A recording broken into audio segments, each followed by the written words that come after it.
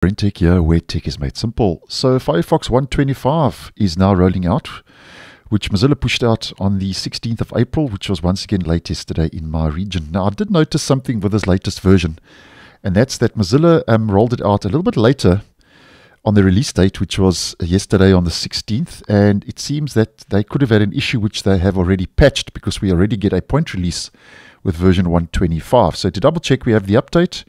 We head over to our main menu, Help, About Firefox. Latest version and build is now sitting on 125.0.1. So we already have a point release, and that could have been why it rolled out a little bit later than it normally does on the release date. Now, there's quite a lot going on with this latest version. And first of all, just focusing on the security fixes. We get 15 security fixes that have rolled out.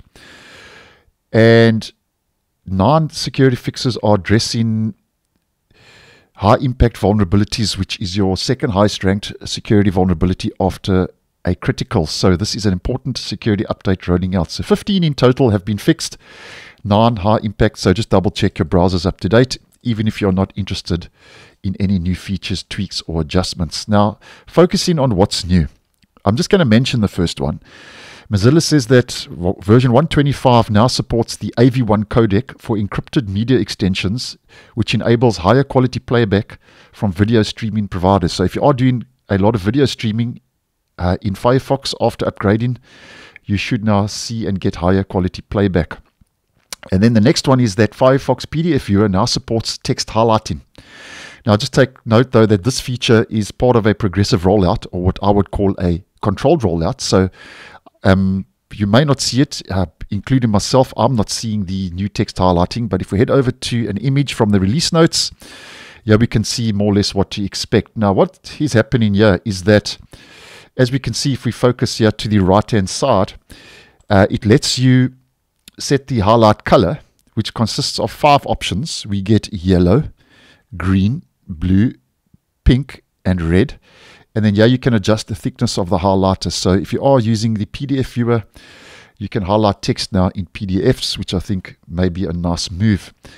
And then focusing on the next new feature, and this is regarding Firefox View, which Mozilla is giving quite a lot of attention in recent updates, where Firefox View now displays pinned tabs in the Open Tabs section. So if I just pin this tab and we head to Firefox View, we can see now that's also displayed in the Open Tabs. And the nice thing is, if we head to the menu, we can actually unpin that directly from Firefox View. And then something else to take note of is that tab indicators have also been added to Open Tabs. So you can do things like see which tabs are playing media and mute or unmute across windows. So just to demonstrate, if I just pop any random video on and we head over to Firefox View, there we go. I can mute and unmute that tab that's playing media, which I think is a nice step in the right direction.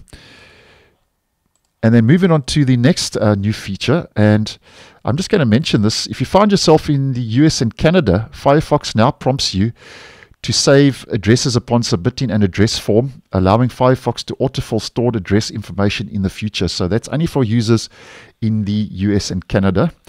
And then mentioning the next one, Firefox now more proactively blocks downloads, according to Mozilla, from URLs that are considered to be potentially untrustworthy. So that's a nice security improvement, blocking untrustworthy URLs. Now, this next new feature I find is a little bit iffy. It works in some instances and it doesn't in other cases, but apparently the URL paste suggestion feature now provides a convenient way, according to Mozilla, for you to quickly visit URLs copied to the clipboard in the address bar of Firefox. Now, sometimes this works, sometimes this doesn't, so I'm going to give this a go and see if this works. So just to demonstrate, if I just copy this URL, and if you have your clipboard on Windows enabled, let's just see if it's copied that. Yes, it has. And we head over to my new tab. There, it's not working. So let's try that again. New tab. Not working. So I'm going to head to another URL and let's copy that. It said there. There we go. So this is what they're talking about. So sometimes this works, sometimes this doesn't, but nonetheless, this is a new feature. So just to explain what's happening here, Mozilla says when the clipboard contains a URL and the URL bar is focused, as in this case, an autocomplete result appears automatically, as we can see.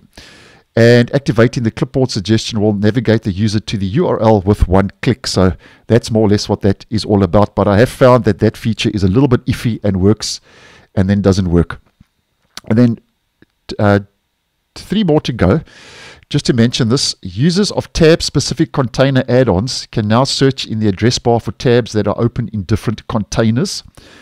And the next one is Firefox now provides an option to enable web proxy auto-discovery while configured to use system proxy settings. And then the last one for the purpose of today's video is regarding radio buttons. And radio buttons are those little round buttons you click on online, as an example, if you're filling out a survey or whatever. But what's happening with radio buttons in version 125 is that when you go to a web page that contains radio buttons and have not selected one of the actual buttons using the tab key, the tab key will only jump to the first option and it will no longer cycle through the options, and instead you will need to use the arrow keys to switch between the options. So that's quite a mouthful, but nonetheless there is an improvement regarding radio buttons in Firefox version 125. So guys, that's more or less what's new in version 125, the latest version, which as mentioned rolled out on the 16th of April. So thanks for watching, and I'll see you in the next one.